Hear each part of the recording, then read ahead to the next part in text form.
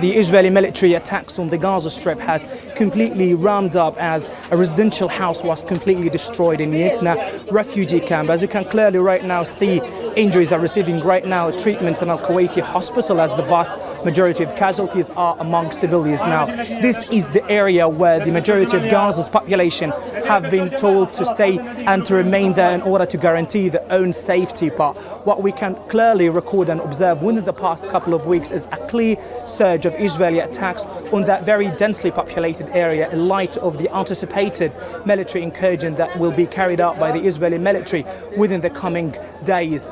That is the situation right now on the ground, as Palestinians have nowhere left to go. Tareq, Azzoum, Al Jazeera, Rafah, Palestine.